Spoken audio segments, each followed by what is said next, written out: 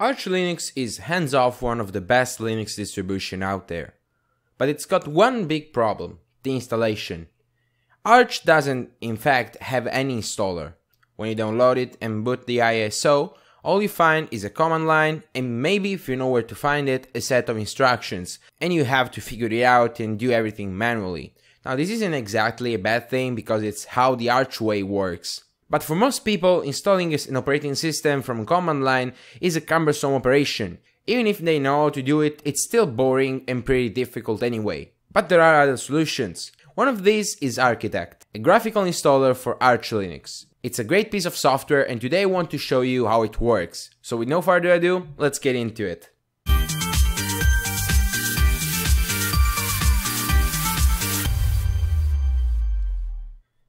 The Architect ISO is pretty light.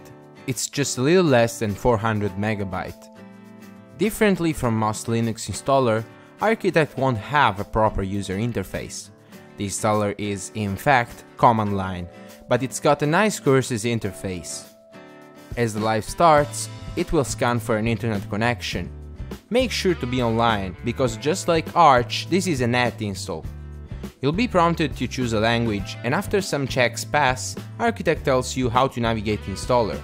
It's pretty straightforward, you just have to use the arrow keys and the enter button, kinda like an old school BIOS control. The installer offers a series of steps which you have to get through when installing Arch. The nice thing about Architect is that all the operations you have to make are explained clearly. After installing Arch with Architect, you're probably gonna know how to install it manually.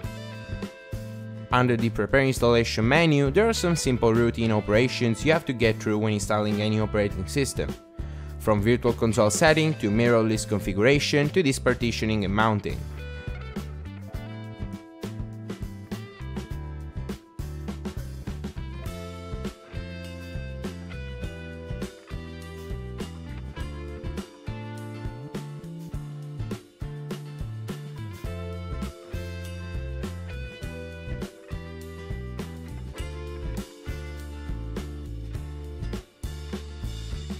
Next on, there's the Install Base menu.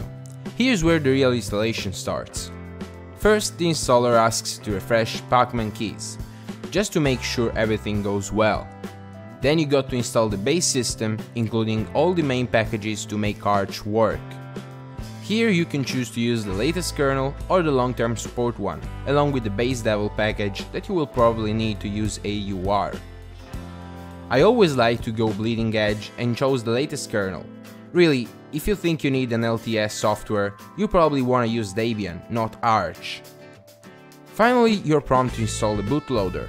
The interesting thing is that you can choose unusual bootloaders for your system, but I strongly suggest you to always choose Grub, since it's pretty much standard for bootloaders and you probably won't have any issue with it, especially if you are dual booting.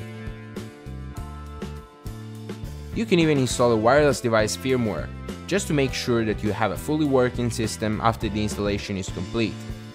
Now that the base system is installed, it's time for some configuration. Under the Configure Base menu, you start by generating an FS tab. You can choose three different options. The classic dev method, which I usually choose since I like to swap hard drives and put them in other machines, a user-defined label method, and the recommended and more efficient UUID method that uses unique identifiers for hard drives. As you see, there are plenty of options here, and it's nice to be able to choose according to our preference. All the other operations are pretty standard. We're talking about hostname setting and localization options mostly. The next step is configuring user accounts, starting from setting a root password to adding new standard users. Again, it's pretty straightforward, easy and self-explanatory. Next on, there's desktop configuration. The first thing is obviously installing the display server, along with various drivers. Here Architect is mostly automatic. The next step is installing graphic drivers. Architect offers some kind of auto detection, but I found out it doesn't exactly work perfectly, especially when using a virtual machine, at least when using GNOME boxes. But if you want to go manual, you can just skip this menu and select No to have a list of drivers you can install. If you have an NVIDIA Optimus system, I strongly suggest you to install the Intel driver only at first. You can install Bumblebee later on, as the system is installed. Now you have the possibility to install a desktop environment, and you really have plenty of choices here. From the most common ones like GNOME and KDE Plasma 5 to more exotic desktops like Cinnamon, Enlightenment, LXQT and many others. Surprisingly, you are also given an option to install window managers like Awesome and i3, which are really popular among Arch users. This is certainly an appreciated little feature. For the sake of this video, I'm going with GNOME, since it's probably the most complete one and also the one I'm more familiar with. After that, Architect Installer asks you to install some common packages that most desktop environments need. I suggest you to install them, unless you really know what you're doing.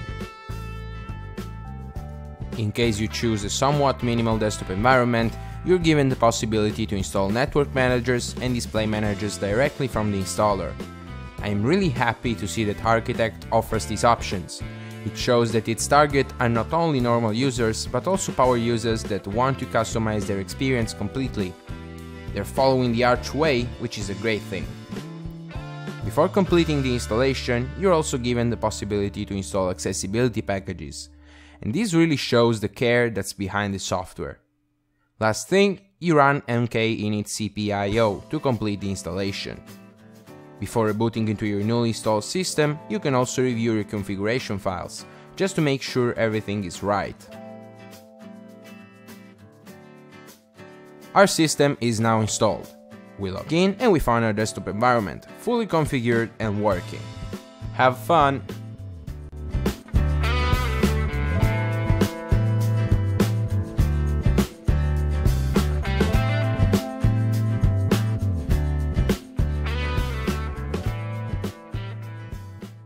So guys, this is gonna wrap up this video. Thank you very much for watching, I really do appreciate it. If you like this video, please press the thumbs up button and also remember to subscribe to my channel if you want more of this. Again guys, thanks for watching and I'll be seeing you in the next one.